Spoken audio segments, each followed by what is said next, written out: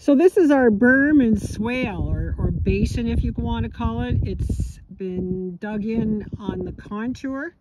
So when the 5-inch rains come hurtling down this slope, just a gentle slope, but once it goes over the edge there down into the Newbiggen Creek valley, we get a lot of erosion along various nick points that turn into huge chasms.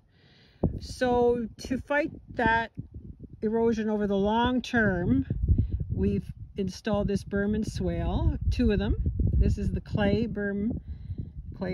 swale and berm, and we're planting a silvopasture line of trees and brush that the cows will browse, and maybe some oaks and shagbark hickory that will eventually shade the cows.